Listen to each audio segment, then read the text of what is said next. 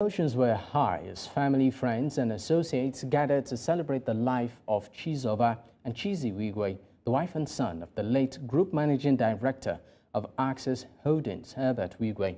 The event took place at the Eko Hotel in Lagos, southwest Nigeria. Amongst the dignitaries present were Jimi Odukoya, Senior Pastor, Fountain of Life Church, Ayaan Adams, Senior Director, Africa Finance Corporation. Chizoba, alongside her husband and son, died in a helicopter crash on February 9, 2024 in the United States, on his way to attend the Super Bowl 58 championship in Las Vegas.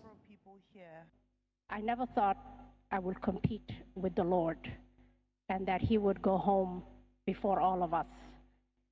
So in my time, the struggle was not when he will leave the AFC team, but how long we can keep him.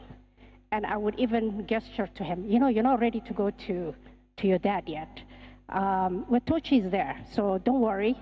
And that was a selfish motive. How great a light he was, and hopefully his life inspires us to want to do better. I'm reminded of a saying. It says, when you are born, you cry, while everybody else rejoices. Live your life in such a way that when you die, you rejoice while everyone cries. One thing is certain, life is short, death is certain.